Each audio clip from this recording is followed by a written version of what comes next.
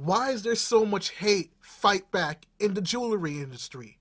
It's like they keep it really secretive. Let's talk about it. Yes, yes. Rebel came to ball, fresh from the ball, back to the wall with my hands up. Alright guys, so I'm trying to expand my business to Get Fly store, right?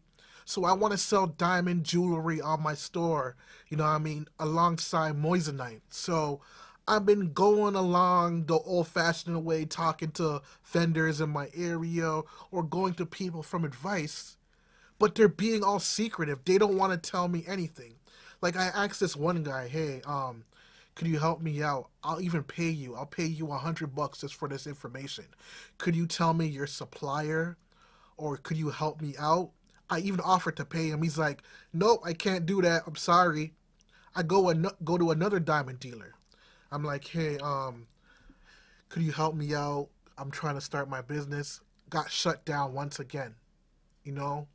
And I'm getting a lot of that when I ask questions about the diamond industry. Diamond jewelers do not want you guys to make it. They see everybody as competition.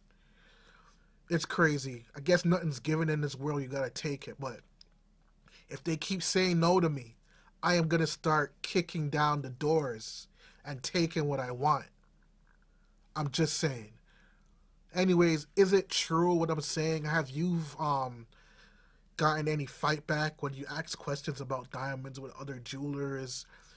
And the thing about it, it's hard for me to find information online also on certain things. I won't say what. So they do make it hard for you to get your step in the door. And it costs a lot of money to buy diamonds, but there's things that people do otherwise to do that. I won't even go into that. Anyways, y'all, peace.